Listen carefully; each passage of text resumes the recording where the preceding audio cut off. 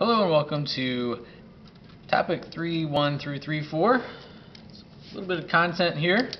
Measures of center and spread. What's the typical value and what's the variability? That's kind of what we're talking about today. So when I say measures of center, what I mean by that is describes what data is along the number line. It's the typical. It's what is typical. So we all have an IQ, right? Some of us have high IQ, some of us not so much. What is the typical IQ? It'd be 100. Everyone kind of accumulates around 100. There's some people that are at 150. There's some people that are at 50. But most people are around 100. So 100 is the typical value of, say, IQ. The sample mean, there's a sample mean and there's a population mean, and they have different ways of writing it. So if you're dealing with the sample of something, the sample mean is the arithmetic average of values in a data set. We use this symbol for sample mean, that's x, we call that x bar. It's the sample mean. Whereas the population mean, we use the Greek letter mu, mu. Alright, they're the same thing, just x bar represents sample, mu represents population. So that will come into play later on in the year. So let's say you have some variable, call it variable x, could be IQ or something like that. And as the sample, there's 50 people in a classroom and you want to know their IQ. So this is the first person's IQ, the second person's IQ, and so forth until you get to the 50th person's IQ, the individual observations. Here's the formula. Looks like this. It's the sum of all observations divided by the number of observations. You can find this in your formula packet. It might look just slightly different, but it's in there. Here's your formula packet. It's right there. This is the sum of all of the values. It would be the sum of all the IQs divided by the number of IQs. We're still talking about IQs. But there it is. It's in your formula packet. It's the first formula in there. The population mean. Mu is an arithmetic average of an entire population. And again, that will come into play because we will use samples to represent a population. So we're going to have difference in, we have sample mean versus population mean. Alright, the next thing is called the median. And the median is simply the middle value of data set. You first order everything in your set from smallest to largest. Repeated values are included. Every sample appears in the ordered list. If n is odd, then the median is the middle value. So if I said, what's the median value there? It's the middle value. 3 is the median. If I said, what's the middle value here? There is no middle value. So if n is even, since there's 4, the median is the average of the middle two, so the median here would be 2.5. Okay, for 40 students, we have enrolled in a college. Here we go, the data set below for 40 students, and it's the number of times each of the 40 students had accessed a class web page. Look at these turds right here. During the first month. And then there's this person who is way out here. They're a little obsessive. But anyway, there it is. You can see the data distribution here, and it appears that it is skewed in the positive direction. So if the question is, what is the sample median? What we do is we have 40 students, so you got to find the middle. So we're going to split the data. 1, 2, 3, 4, 5, 6, 7, 8, 9, 10, 11, 12, 13, 14, 15, 16, 17, 18, 19, 20. So that's the first 20, and that's the second 20. So because there's an even number, we average the middle two values. So therefore, we're going to do the average of 13 and 13, which would be 13. So that's the typical value here, the median. What is the sample median? 13. What does the sample mean? So add all these up, add them all up, and divide by 40. And I'm just going to tell you what that is. Feel free to pause the video and do that for yourself. But you get that. Oh, out of the picture. You get that. That's the sample mean, sample median, sample mean. Which one is a better representation of the typical value in this? Is the average the better representation of typical, or is the median the better representation of typical? Why is the sample mean so much larger than the sample median? Because of this guy. This data has a positive skew to it, which means that this guy and this guy, they are pulling the typical value in the positive direction. So 13 would be a better typical value. 13 is here. This is 13 right here. You can see that right there, right around there. And these numbers are pulling the average in the positive direction. So the average got pulled to 23 because this was so high. That's why it's called a positive skew. It's pulling the average, it's pulling the center in the positive direction. So why does the sample mean so much larger than the sample median? Because of this, because it's a positive skew. So because it's a positive skew. Important notes on this page so far. We learned from here that the sample mean can be sensitive to a single outlier. So if you got outliers, which we're going to define finally today, if you've got an outlier, the mean is not a good way to represent the typical value. You want to use the median. The median is quite insensitive to outliers, like you can see here. It worked. If the shape of the data distribution is approximately symmetric, you can use the mean. Okay, so if there's not skewed, go ahead and use the mean for the typical value. If the shape of the distribution is skewed, use the median. So symmetric, mean. Skewed, median. Next page. Let's talk about spread or variability. Spread. How much variability there is in a data distribution. Right now, variability is vague. Like here, you can see that this data set varies more from the typical value than, say, this data set. They're clustered together. So a measure of spread provides information about how the individual values vary from the mean.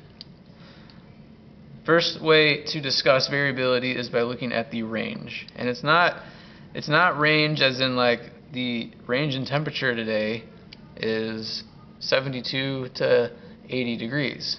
That's not the type of range we're talking about. We define range as the largest minus the smallest.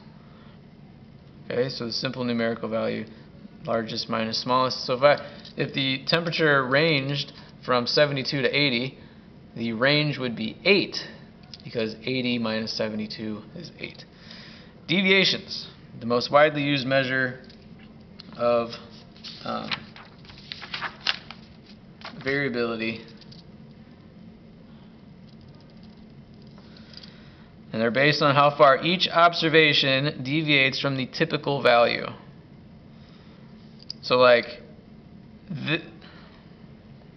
this data point here, here's typical, this data point here has a larger deviation than, say, this value here. This is a small deviation, this is a large deviation. How far it differs from the typical value here.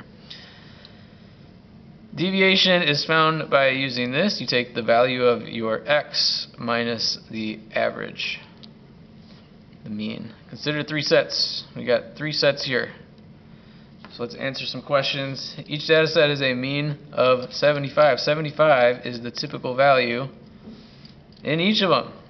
Does that completely describe the data sets? If I gave a test and I said the average was 75, it tells you some information about the test, but it doesn't tell you most of the information. It doesn't tell you a lot of information.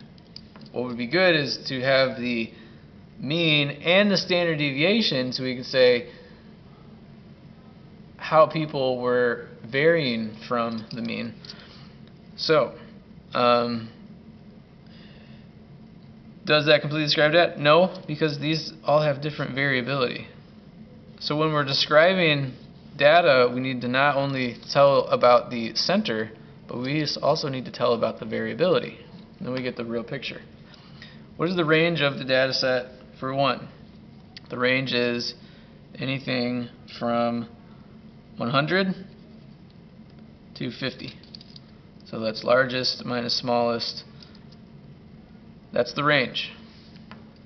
In the AP statistics sense of the word, the range is 50. What are each of the deviations from the mean? Okay, so in this scenario, again, the average is 75. So how does each of these deviate from 75 you take? So for 50, we're going to do 50 minus 75. So for 50, the deviation is negative 25. For 70, the deviation is negative 5. For 80, the deviation is 5. It's 80 minus 75. 60 minus 75, which would be negative 15. 90 minus 75, which is 15. And 100 minus 75 is 25. Alright, now here we see something interesting. The deviations should always cancel out the 0. So like you have those cancel out, those cancel out, those cancel out. Because you got some that will be lower than the average value, and you have some that will be higher than the average value, but in general, they're going to cancel out. How does the negative deviation tell you about how the values compare? Well, the negative deviations were if the values were less than the typical value. So for 50, 70, and 60, they were negative because they're less than 75. So for D, right, that the negative implies the data was below the mean. You can write that. What is the sum of all the deviations? So if I sum them all up, if I add all these together, it's going to sum to 0. What is the average deviation from the mean? Average. That means if I sum these up and divide by 1, 2, 3, 4, 5, 6, you still get 0. But that's a good thing to know, is the typical deviation. We call that the standard deviation. We would like to know the typical deviation. We want to know the typical value, and we want to know the typical deviation. How can we find the typical or average deviation from the mean then? How can you account for the negative values canceling out the positive values? Here's what we can do. Instead of looking at the values themselves, we can square them. We can square the deviations to get rid of the negatives. So once we square it, now square the deviations from this data set.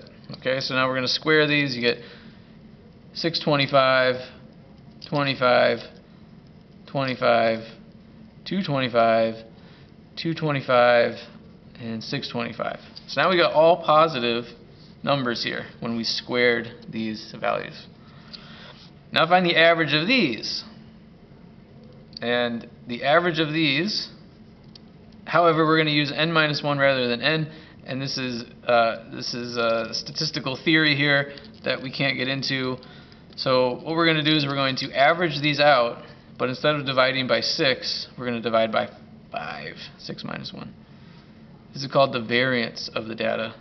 So now take those and add them up and divide by 5, and you're going to end up with 350. That's called the variance. Now 350 says a little bit about the variability, but we want to compare values around this typical value, 75. So 350 is a means to an end. So what we need to do, since we squared these, our final step is going to be to take the square root of this to get back to these sorts of numbers. These are pretty big, so we're going to take the square root. Now take the square root of the variance. This is called the standard deviation. So the square root of 350 is 18.708, roughly 19, we'll say. Alright, so in data set 1, here's the deal. The average is 75, and the average variability is 19. Typically, you will vary by around 19. This is a little less than 19. This is right around 19, and this is a little more than 19. Here's your variability. If we were to average these out, you average about to 19 is what we're getting at. So here's the variance. This is called the variance, and it's that process we go through. You take your deviations, you square it, you add them all up, you divide by n minus 1. Again, that's statistical theory. In the long run, this works out better than just n, and we're not going to talk too much about that. There's things like that in statistics. We would have to have like a grad degree to understand why n minus 1 instead of n. So we're just going to accept it for now. But to find the variance, you take your data, you find the deviations, you square the deviations, you add the deviations up and divide by n minus 1. So 1, 2, 3, 4, 5, 6, we divide by 5. That's called the variance. The variance tells you a little bit, but the standard deviation is where it's at. It's just the square root of all of that. It's the square root of your variance. The standard deviation, that's in your formula packet. That would be right there. There's your formula packet. It's in the AP formula packet. So you don't have to memorize this formula. Standard deviation is more of a natural measure of variability than the variance because it is expressed in the same units as the original data values. So 19 makes a lot more sense when I talk about the variability of these values versus 350. Like the mean, the sample standard deviation can be greatly affected by an outlier. If you put one outlier that has a lot of variability from the typical value, that's going to really affect your standard deviation. Alright, that's video 1.